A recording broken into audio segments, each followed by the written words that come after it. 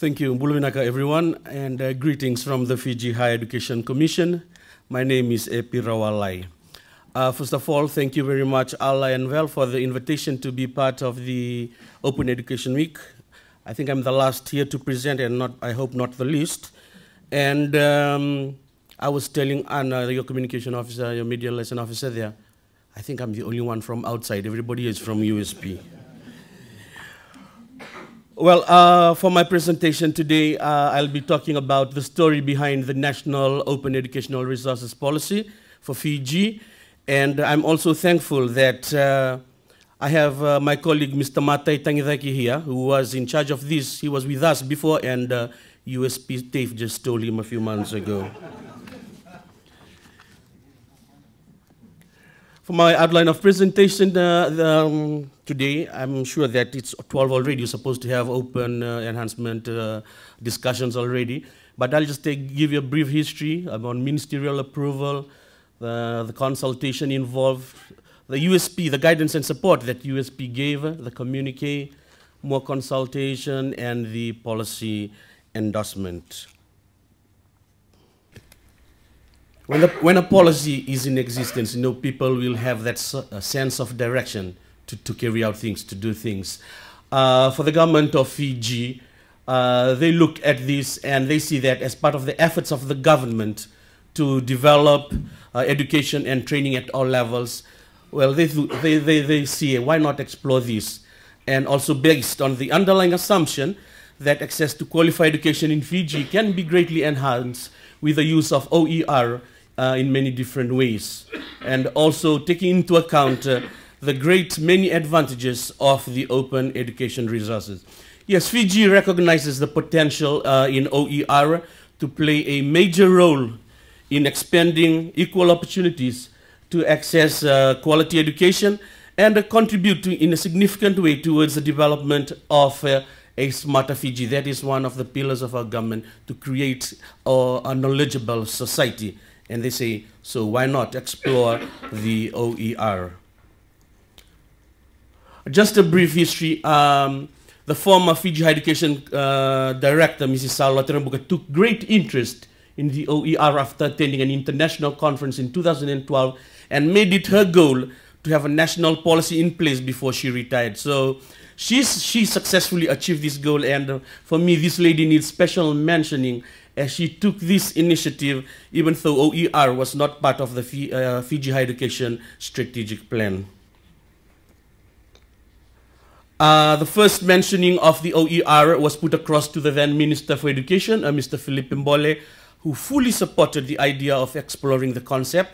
When the first consultation for OER national policy was done on the 25th of March 2015, it was the present Minister, Dr. Mahendra Reddy, who officiated and acknowledged his predecessor for considered it appropriate to have a national policy in OER in Fiji.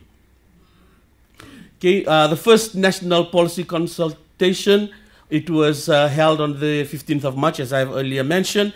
We had 80 participants, and most of these participants are in this house, and stakeholders from around the country took part in this national policy consultation, and under a draft national policy was presented. After all the one-day discussions, a communique was prepared.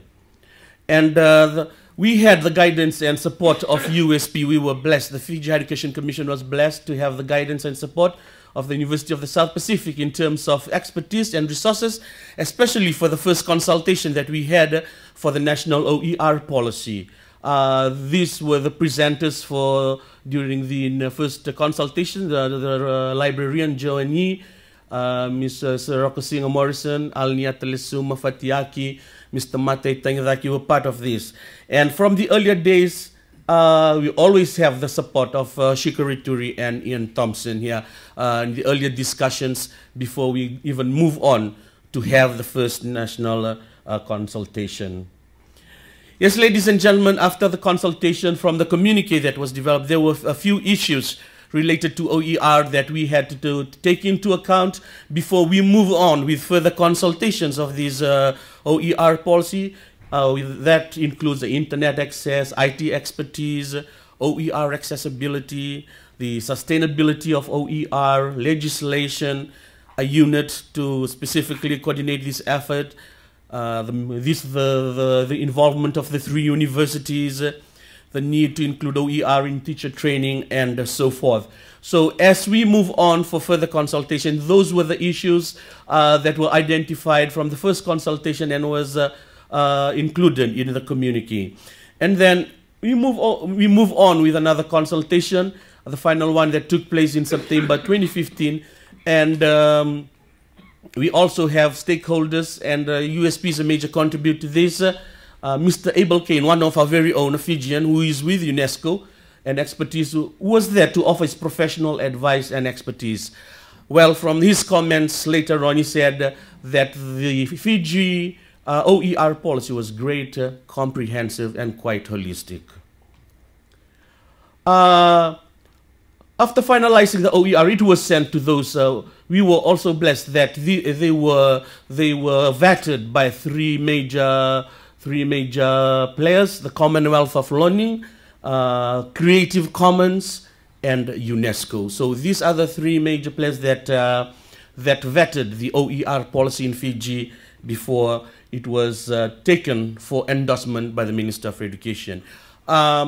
This policy lies within the Ministry of Education, but the Fiji Higher Education Commission championed it for them. We took the lead role to move this forward so that we have a OER policy in place. So those who do not know the demarcation of the Fiji Higher Education Commission and the Ministry of Education, they look after primary and secondary education only. We look after the education sector, the tertiary sector of our nation. And yes, we took lead role in this. And when this was in place, Mr. Matai Tangitaki was there as our education technologist in place, looking after OER. And yes, and we recognize the potential and the benefits of ER, and I do not need to mention this, and you have mentioned that. So once that policy was endorsed, we received great comments again from the founding director of OER. This is what he has to say: "This is a proud moment for Fiji. You are establishing a global leadership role in returning to the core values of education, which is to share knowledge freely. We will share your achievement with countries around the world so more can follow your example." That is from Dr. Wayne McIntosh, the founding director of OER. We also received comments from the president of the Commonwealth of Learning. "Warm congratulations on this major achievement. Through this one document, you have opened the doors of quality education to thousands of Fijian learners. I'm glad COL was part of this exciting journey. You are our valued and valuable partners, and we will continue to provide whatever support we can." And again, from Mr. Abel Kane of UNESCO, "I'm delighted to hear the approved Fiji National OER policy. It's a great step for Fiji, which again leads to the Pacific region, and we will serve as a global beacon. The benefits will be enjoyed within 1 to 2 years, and I'm proud to have made a humble UNESCO contributing starting all the way from 2012 World OER Congress." Yes, ladies and gentlemen, we have a national policy in OER, and we are proud to say that we are the first in the Pacific to have this national policy. And the Pacific always looks up to Fiji, and the whole Pacific region looks to Fiji to provide penetrating move in all education initiatives. And I can still remember last year, I think, or the beginning of last year, sometimes last year, the Ian and them organized this workshop with the Ministry of Education, and it was opened by the Permanent Secretary, and his comment was, "Is Fiji lags behind, all other small island nation statements will lag behind." Thank you for listening.